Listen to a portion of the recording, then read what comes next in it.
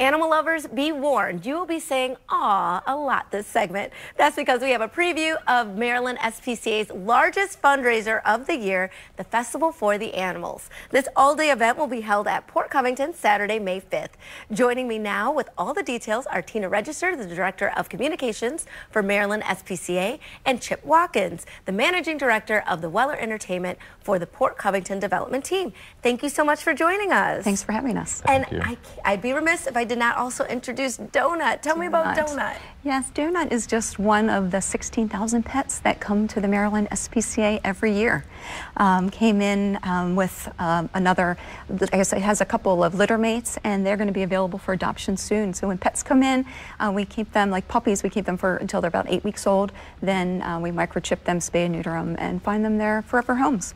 And the Festival for the Animals is your biggest fundraiser all year long, right? It certainly is. So for 22 years, we've had the Maryland SPCA's March for the Animals, which everyone I think is really familiar with. So this year, we've changed it up a little bit. We have a new name. It's Festival for the Animals, but we still have some of, we have the walkathon that everyone's used to and a lot of the fun activities, but we actually have added some more this year. Yes, and I know that WMAR2's own Jamie Costello is going to be sort of in charge of one of the contests or judging one of the contests? He is going to be our MC. So at the festival, we have 3 pet contests. Yeah. One is Best Pet Costume, one is Best Trick, and then we also have Best Human Pet Look-alike. So bring pets down with costumes, practice the tricks, and if someone says, "Hey, you look like your dog," come on down and win a prize. That does happen. Well, I'm glad that he's emceeing and not judging, because that seems like a hard job to judge that. They're going to be so cute. They really are.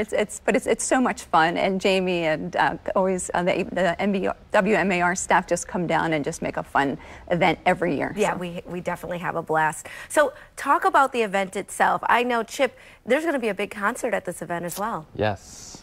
So we're very excited to have the Festival for the Animals now and take what was the March and turn it into a full day. So it'll start at 10 a.m., oh my Lord, in West Covington Park, and the March wraps around to the new festival space over across from the Sagamore Distillery, where we'll have music run from 1 p.m. until 9 p.m.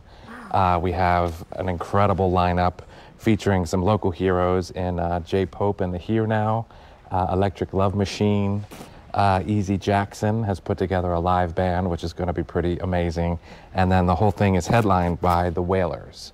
So to have, the original Wailers and Bob Marley's family there to kick off summer is pretty outrageous. It really is. And how did this partnership between Covington and SPCA Maryland, or Maryland SPCA, come together?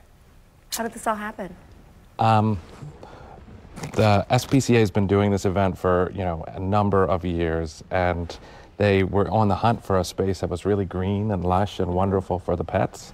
And with the peninsula in Port Covington, we have all of this beautiful waterfront space, and it just made sense. Yes. So, we were able to kind of get together and figure out how to help them take it to the next level and just provide this beautiful space for everyone to come and walk their pets and, have this gorgeous day. Well, as we're wrapping up, I just want to reiterate, this is fun for the whole family. There's going to be food, activities for kids, everything, right? It is. Bring the entire family. So we'll have activities for adults, children. We have a huge kids zone that will be set up. And then, of course, the contest for pets, agility contest, lots of vendors selling merchandise as well as food trucks. And it's just going to be an all-around wonderful day. Tina and Chip, thank you so much for joining us. We'll be right back with more Midday Maryland right after this. Stay tuned.